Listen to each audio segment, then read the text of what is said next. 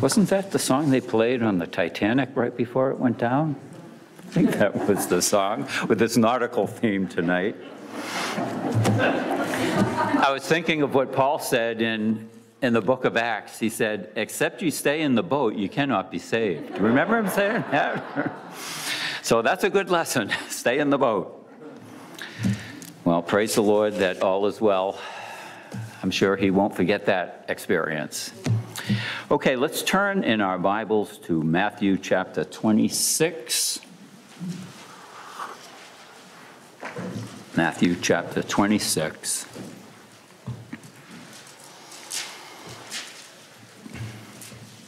And let's begin reading in verse 6.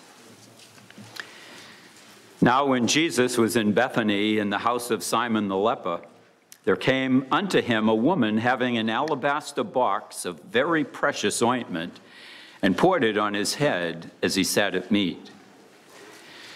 But when his disciples saw it, they had indignation, saying, to what purpose is this waste? For this ointment might have been sold for much and given to the poor. Let's pray.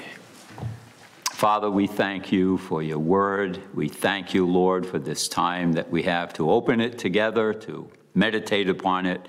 And we ask that your Holy Spirit would help us all to apply it to our lives. Lord, teach us, we ask. In Jesus' name, amen. Last week, we looked at the account of the Jewish leaders, the religious and the political leaders. They were plotting together to murder the Lord Jesus Christ. And then we contrasted that to the priceless gift, that outpouring of Mary when she anointed the Lord Jesus with that very precious ointment. And so Matthew puts before his readers' eyes, on the one hand, pure evil, plotting the murder of the Messiah, and then pure good and holiness and dedication with the story of Mary. Tonight we want to make another contrast, and I think Matthew obviously intended this here, and we want to again contrast the priceless gift that Mary lavished on the Lord to the attitude of the 12 apostles, and then to the betrayal of Judas. So this is very appropriately placed in just the right place in Scripture. So in what we just read, we saw that Mary poured out a bottle of perfume on the Lord. And comparing this to the other Gospels, we know that she anointed his head and his feet. She poured the whole bottle over him from head to foot.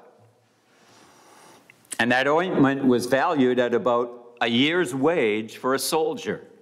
It was a very expensive bottle of perfume. And we read here that the other 12 apostles were observing what Mary did. They watched. You couldn't help, if you were in that house, you couldn't help but know what Mary did. When she poured that ointment on the Lord, when she broke the whole bottle and poured it on him, it said the whole house was filled with the sweet odor of it. So they observed what Mary did, and they should have rejoiced in what Mary did.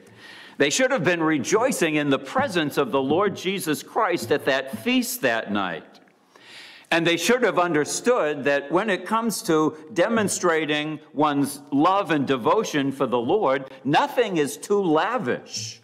You can't be too dedicated to Christ. You can't love him too much. No sacrifice is too great for the Lord. And yet what we see here is Mary at a higher level of maturity than the 12 apostles. She realized something that the 11 apostles, Judas obviously didn't, but she realized what the other apostles did not realize about the Lord Jesus Christ. And that's why the Lord wants this story to be told when the gospel is preached. And what was the response of the disciples? It said in verse 8, when the disciples saw it, they had indignation. Imagine them being indignant, angry, resentful. that Mary had demonstrated her love and dedication to Christ to such a degree that she poured out this very expensive bottle of perfume all over him? They were irritated with it. In Luke chapter 14, we're told the disciples said, "Why was this waste of the ointment made?" And then it says, "And they murmured against Mary." So here, the disciples, plural, were murmuring and complaining. They were indignant at the waste. That's how they viewed this offering that Mary made. Now, the term waste means something that is ruined, something that is lost or perished. And in their mind, she wasted this. She poured it on his head, and most of it just fell down his garments and dribbled onto the floor and on his feet. That was a waste in their minds. And notice in verse 10, when Jesus understood it, when he observed what was going on, the attitude of the disciples and what they were thinking and what they were saying to Mary, he said unto them, "Why trouble ye the woman? For she hath wrought a good work upon me." So here we see the disciples were indignant against Mary. They were murmuring against Mary. And they said that her act of selfless sacrifice was a big waste. And Jesus noticed that Mary was troubled by that. And that word trouble means to be beaten down, to be struck. It was as if it was a gut punch to Mary that the disciples gave to her. It's a term that speaks of weeping and wailing and growing weary, a burden. And so Mary was deeply hurt by the attitude of the 12 apostles. She was grieved, she was hurt, she was weary from it. So evidently it had been going on for some time, all this chitter-chatter in the room. In a time when it should have been excitement. Mary's brother Lazarus was raised from the dead by the Lord Jesus. Now he's there for supper. And if Simon was her father, he was at least a friend. She was invited to his house. And the Lord Jesus healed him of leprosy. She was doubly excited. And so that explains her actions there that night. And then, in all her enthusiasm and her love for the Lord, to get this gut punch from the disciples, she was troubled. And Jesus noticed it. Here was a godly woman demonstrating her love for the Lord. She was doing her best to honor him and to please him, to recognize who he was. And then along come her critics. And they were saying, "That was a stupid thing to do, Mary. What a waste. You know, a little dab on his forehead and with the ointment would have been fine. That's the new custom. That's ordinary. Have you no common sense?" Have you ever done your best for the Lord in serving God, only to have folks complain about the way you did it? Didn't do it the right way?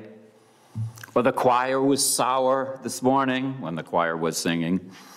Or at a church dinner, somebody's got to complain. These ladies are up in the kitchen, working themselves to death, and somebody's complaining, "My peas were cold." People complain about the quality of the ministry. That was a lousy message. There was one guy here years ago who used to rate my sermons. I'm not kidding. He would walk out the door and he'd give me a letter grade, for the sermon that day. Okay.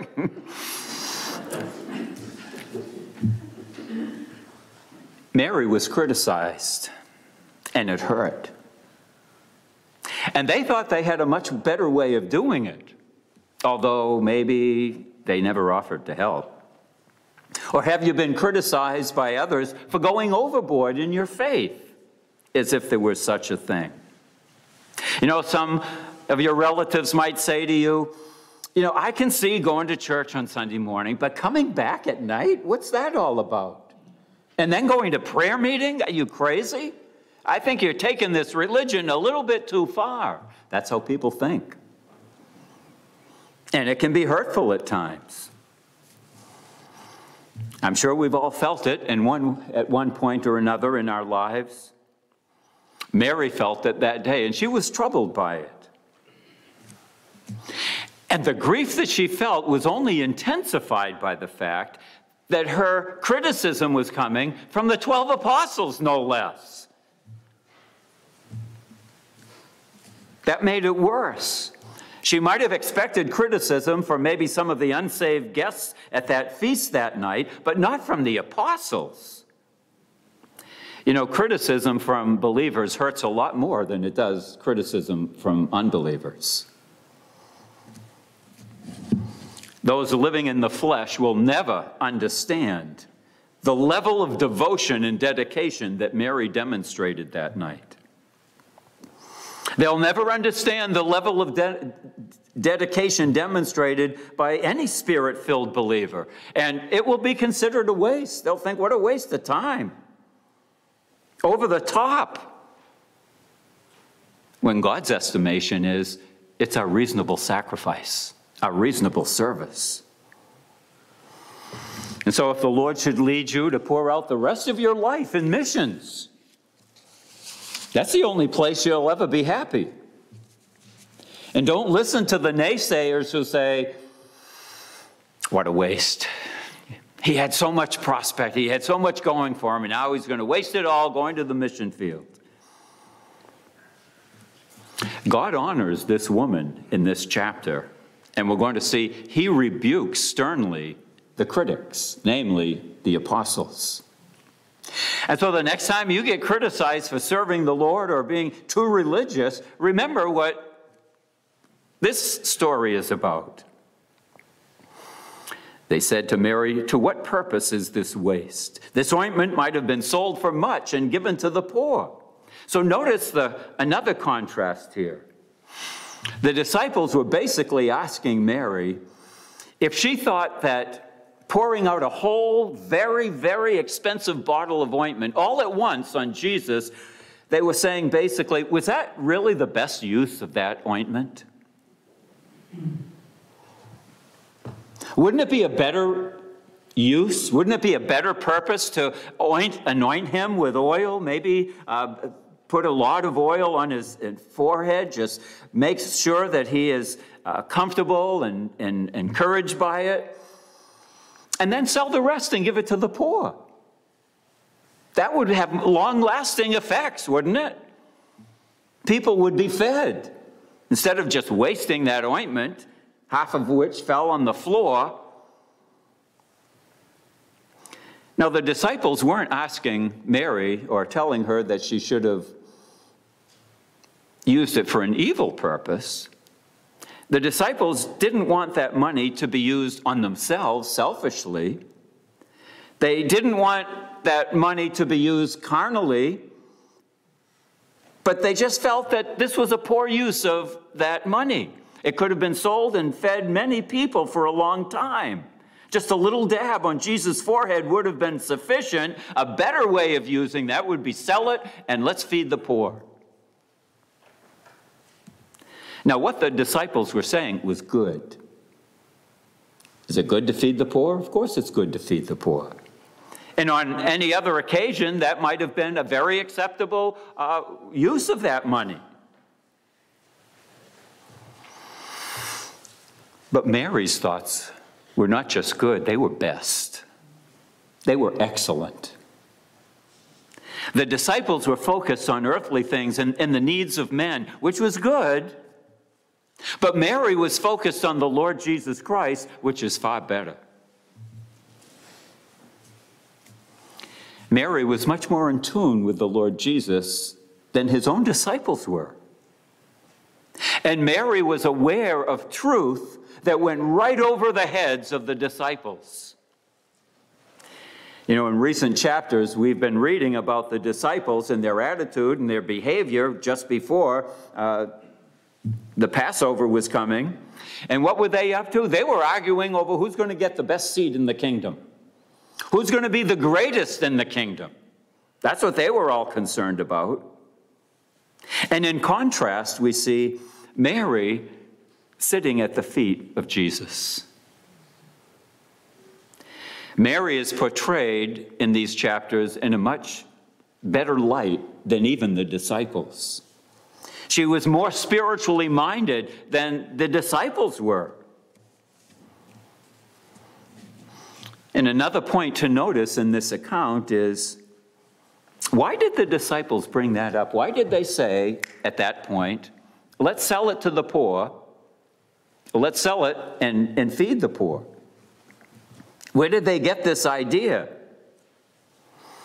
Matthew 26 verses 8 and 9 tell us that that's what the disciples were talking about. There was all that chatter in the room. That was a stupid thing that Mary did. She should have sold it and fed the poor. But turn to John chapter 12.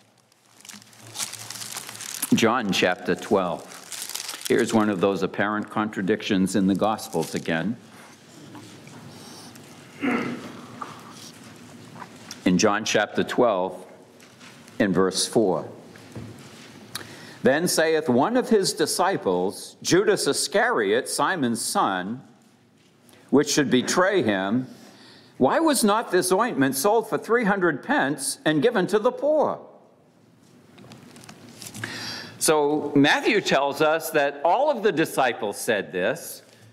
John tells us that it was only Judas that said this. One disciple. Now, this is obviously not a contradiction, but what John adds, this little additional piece of information, is that this idea seems to have originated with Judas. He thought of that idea, and he put that little bug in the head of the other disciples. And it's not because he really felt strongly for the poor. It was because he was the treasurer, and he was about to betray the Lord Jesus. He wanted that money for himself. And now the money that he could have gotten was wasted in his mind. So he put that bug in the minds of the other disciples. And then all the other disciples started saying to themselves, yeah, that's a good idea. We should have sold that and been able to give money to the poor. What a good idea. One evil instigator can stir up a lot of trouble. And that's what Judas did. So both of these accounts, Matthew and John, are true. They just add slightly different aspects of what was taking place. Judas said it, and then all the other disciples started talking about it. And so where did this influence come from? This idea to sell this perfume and give to the poor came from Judas, who couldn't have cared less about the poor. You know, Judas never would have, he knew, Judas wasn't a stupid man. He wasn't a foolish man. He knew that he would never be able to convince the disciples to use that money for evil purposes.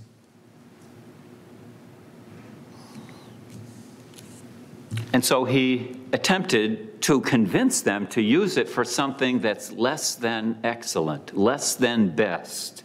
Not bad, just not the best. And he had ulterior motives. You know, there are lots of good things that we could do, lots of good ideas that people have that might be good in and of themselves. But the book of Philippians tells us that we need to be discerning as Christians. And I pray that your love may abound yet more and more in all knowledge and judgment or wisdom or discernment, that ye may approve the things that are what? Excellent. Don't settle for something that's okay. Shoot for that which is excellent, that which is best. The disciples were approving of something that was okay, it was good, but Mary had in mind something that was excellent. It was superior. It was the best use of that ointment. You know where the 11 disciples are today? And Mary? They're with the Lord in heaven. And one day you and I are going to be with them and with the Lord. And when we get to heaven and we consider the life that we lived, we're going to realize that from heaven's vantage point, things are going to look an awful lot different than they do to us here today. Do you think that in heaven we'll sit and wish, I never wasted all that time going to prayer meeting. That was such a waste of time. I could have been in the bowling league. I could have improved my bowling skills. Or do you think that believers in heaven will sit there and talk about it to one another and say, you know, I wish I hadn't given so much money when we had that missionary that was going out. I wish I hadn't given all that money that year. I could have gotten that 1988 Mustang that I had my eye on. Those are not the kind of thoughts that we're going to have in heaven. Heaven has a way of changing our perspective. And I really doubt if Mary is sitting in heaven now saying, you know something? I wish I never poured all that ointment out on the head of Jesus. We could have done so many things with that. The only regret that we'll have when we get to heaven, figuratively speaking, is if we left that alabaster box on the shelf. And nobody ever smelled the sweetness of it. Nobody was blessed by it. We just hoarded it and kept it all to ourselves. Only one life will soon be past. Only what's done for Christ will last. Mary understood that. She understood that whatever we do for Christ, whatever level of dedication we pour out unto him, it's never a waste. And then look at the words of rebuke and praise that we read from the mouth of the Lord Jesus, beginning in verse 10. When Jesus understood it, when he understood what was taking place between Mary and the disciples, he said unto them, Why trouble ye the woman? For she hath wrought a good work upon me. For ye always have the poor with you, but me ye have not always. For in that she hath poured this ointment on my body, she did it for my burial. Verily I say unto you, wheresoever this gospel shall be preached in the whole world, there shall also this, that this woman hath done, be told for a memorial of her. Now we know what the disciples thought of it. They thought this was a big waste. That's what Judas thought of it too. But now we get to hear what Jesus thought of this. He was angry at the disciples for troubling Mary. Now, he didn't rebuke the disciples because they wanted to feed the poor, but he did rebuke the disciples for troubling Mary, for making her feel bad for her dedication to Christ. That was sinful.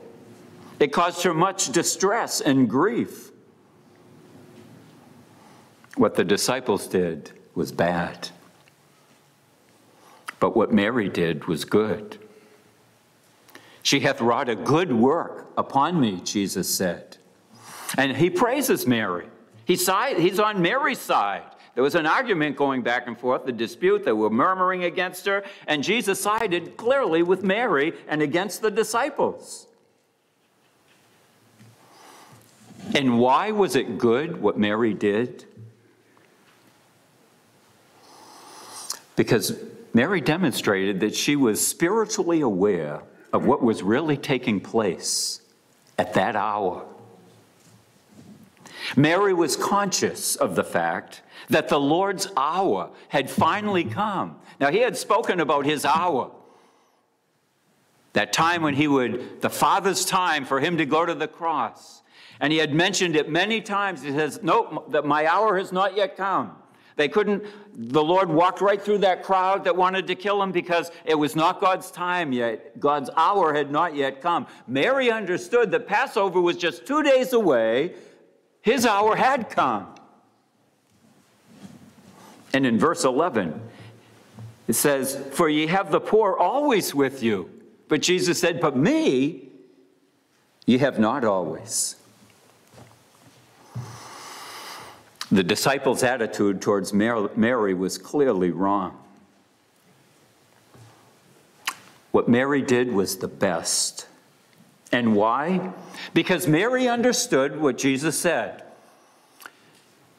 There'll be plenty of occasions to minister to the poor. You'll always have poor people around. They've always been around. They'll always be around. There'll never be a lack of opportunity to minister to poor people. But I'm not going to be around much longer. 2 days left. And Mary understood that. And Mary, in light of that, made the very best choice. She sacrificed the best that she had on the Lord.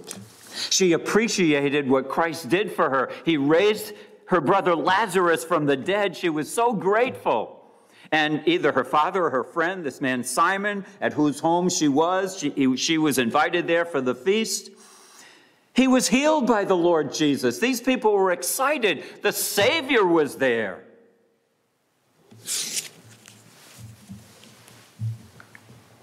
And the disciples were thinking, what a waste. What a waste. In Luke chapter 10, it says, and Jesus answered and said unto her, Martha, this was another occasion, Martha, Martha, thou art careful and troubled about many things. But one thing is needful, and Mary hath chosen the good part, which shall not be taken away from her. And this is how we see Mary when she's mentioned in the scriptures. Making good choices. And in each choice that was good, it was the best, she put Christ first. Now, the Lord wasn't rebuking Martha for doing something that was not good. She was making dinner for everybody. That was good. But Mary sat at Jesus' feet and listened to him. And that was the best. She put Jesus before everything else. And in this account, in Matthew 26, Mary was pouring ointment on Jesus. And as she did, she was aware of why she was doing it. Jesus just said, 2 days and I'm going to be crucified. It seemed to go right over the head of the disciples, but it hit Mary in the heart. She took the most expensive thing that she had, quite likely, and she lavished it on the Lord Jesus. Thank you for all that you've done for my brother and for Simon and for so many thousands of people in Israel. Thank you for being willing to go to the cross and die for our sins. What else could Mary do but give her best to the Lord?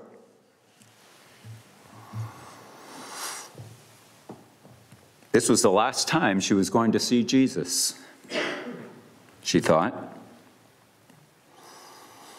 And so she went, what others would call, she went overboard in lavishing upon him this expensive gift. But she understood that after all Jesus did for her and was about to do for her, he's worthy of that bottle of perfume and 10,000 times more. She understood what the disciples didn't understand. And then it's not recorded in Matthew, but Mark, in this same account, the same story, Jesus makes an unusual statement there. He says about Mary, well, she did what she could. You know, when we say something like that, we usually mean, it's not much, but they did what they could. Like the woman that had 2 mites. She put her 2 mites in the offering. It wasn't much, but she did what she could. That's what Jesus said about Mary's offering. And that's a unique perspective. It's coming from the creator of the universe. It's coming from the Lord Jesus, who is God Almighty. However much we give to the Lord, however much sacrifice we give to the Lord, from God's perspective, it isn't much. We don't have much. We aren't much. We're made out of dirt. From the disciples' perspective, from man's perspective, Her extravagantly expensive gift was over the top, a waste. But from God's perspective, one little bottle of perfume, I own the whole universe. That little bottle of perfume is nothing to the Lord. He doesn't need perfume.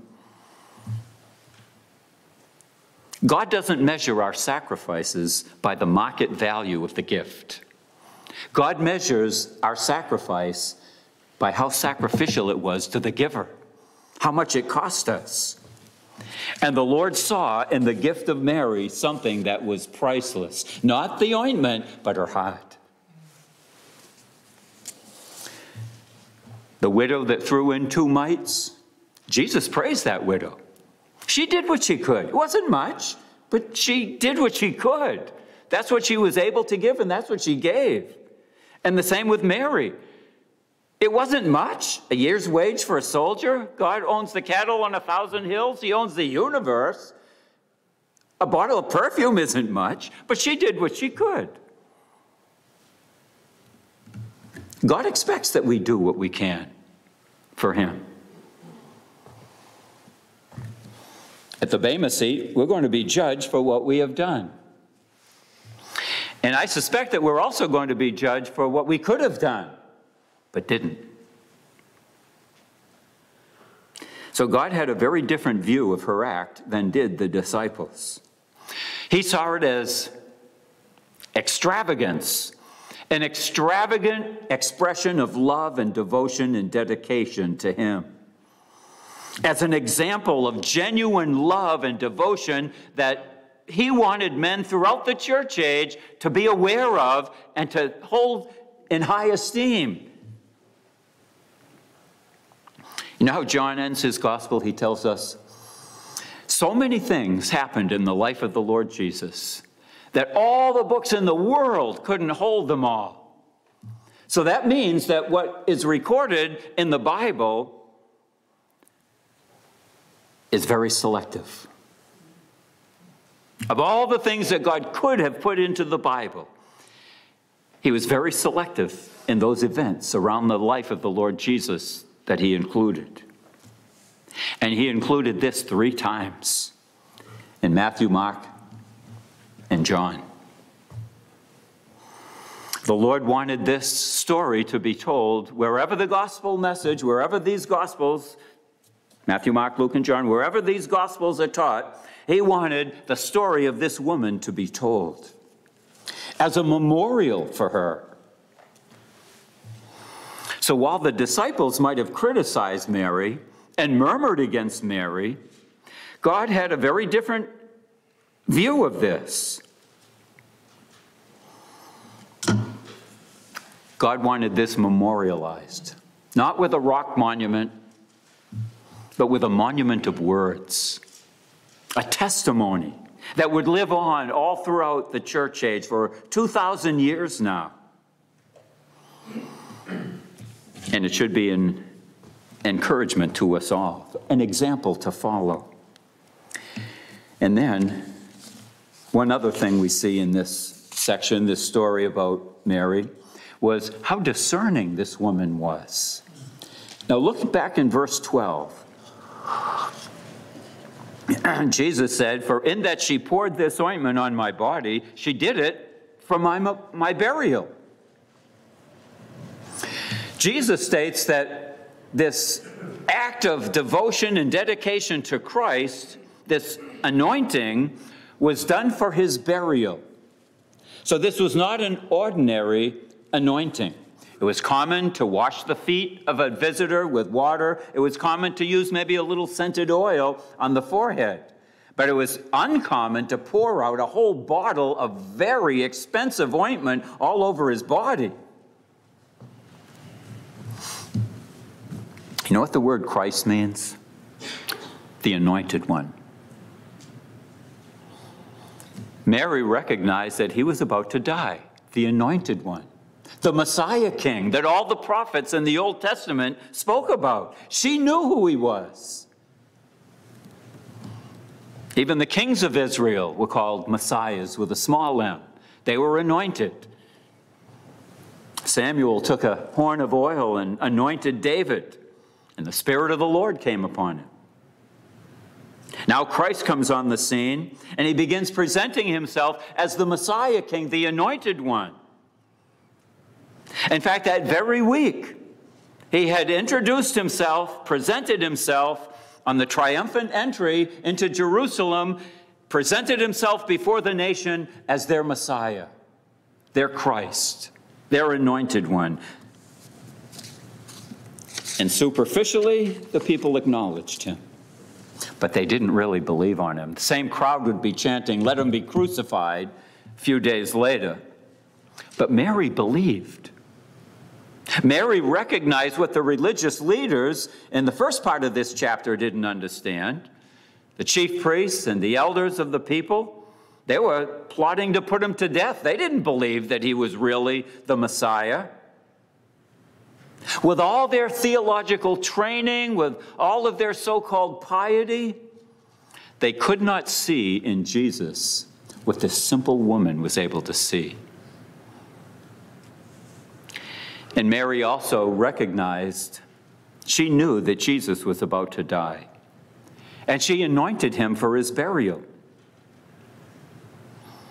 So you might wonder, how did Mary know that Jesus was about to die?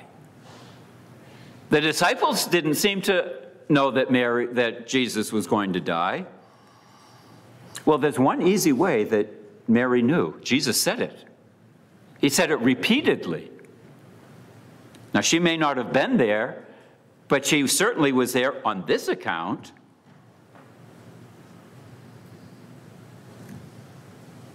And so notice in Matthew 16, it said, Jesus said that he must go to Jerusalem and suffer many things of the elders and the chief priests and scribes and be killed and raised again on the third day. Matthew 16. Matthew 17, he said, the Son of Man shall be betrayed into the hands of men, and they shall kill him, and on the third day he shall be raised again. And the disciples were sad. Oh, no. In Matthew chapter 20, he said, they shall condemn him to death and deliver him to the Gentiles to mock and scourge and crucify him, and on the third day he shall rise again. And now in Matthew chapter 26, look at verse 2. Jesus said it again on this occasion. You know that after 2 days is the feast of Passover, and the Son of Man is betrayed to be crucified. I've been saying it over and over again, and I'm telling you now, the hour has come, just 2 more days, and it seemed to go right over the head of the disciples. But Mary believed. And the disciples were troubling Mary for being so extravagant on Jesus. A little ointment on the forehead would have been sufficient.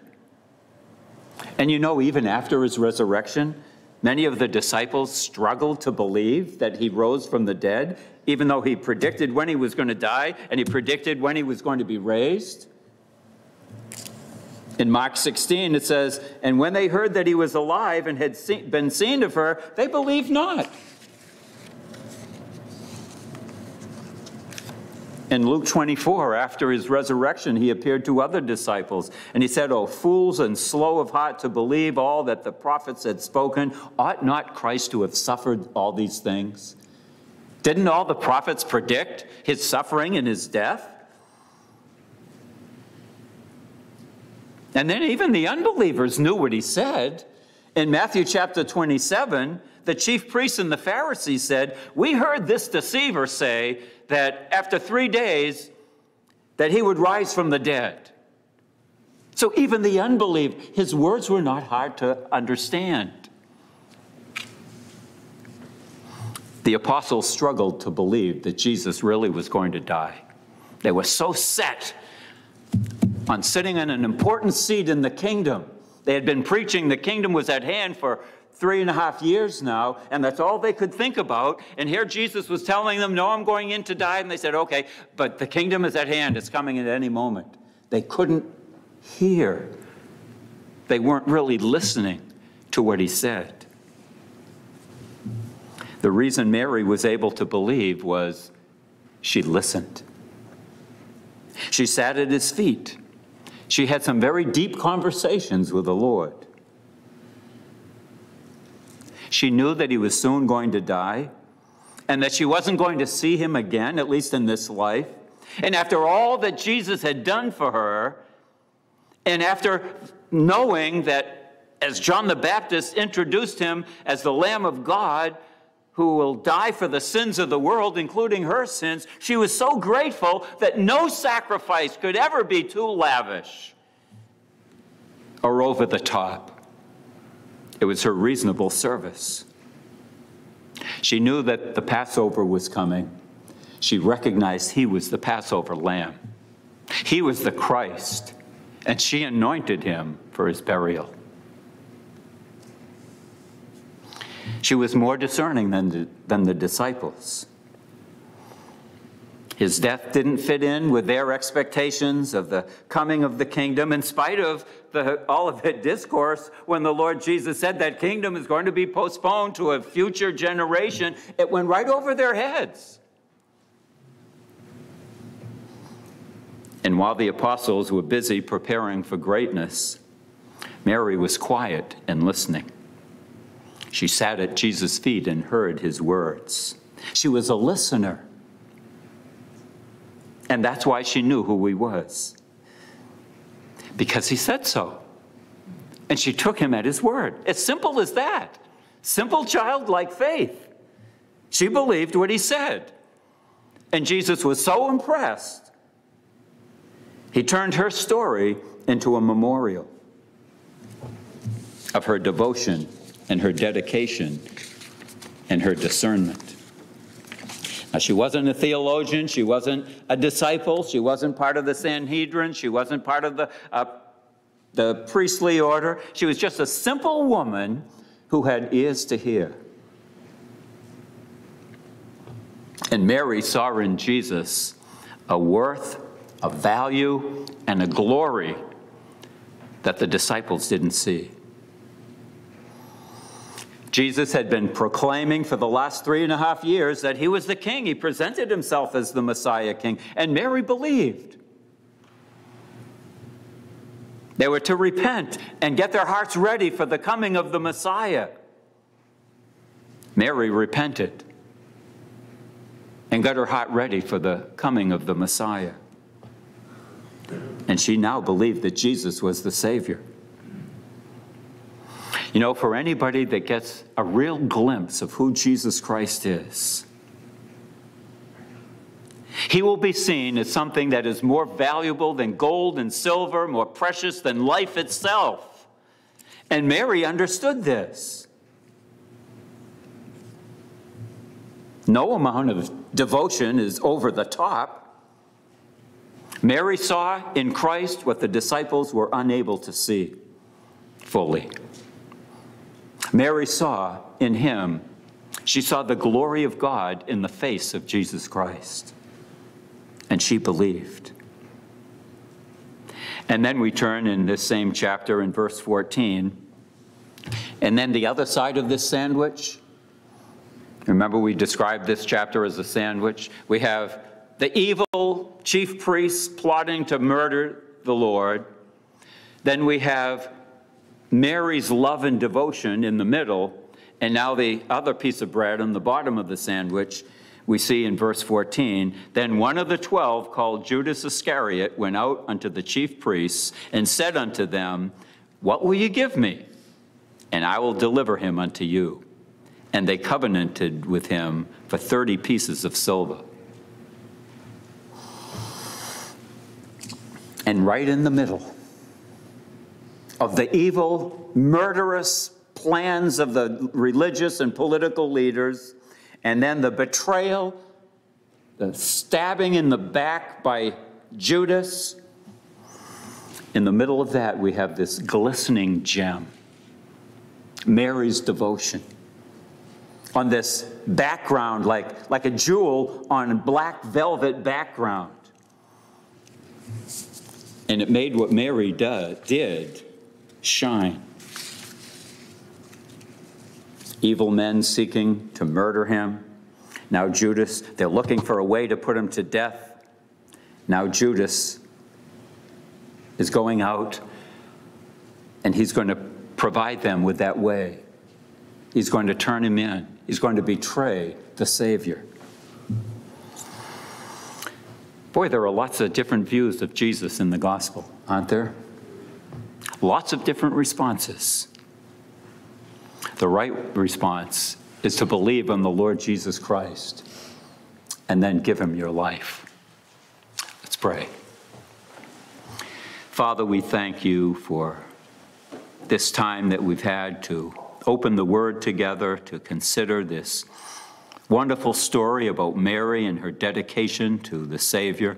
Lord, help each one of us to have that kind of focus on Christ, to see his true worth and value, the value of eternal things and spiritual things. And Lord, we pray that that might be the focus of our lives. We ask in Jesus' name, amen.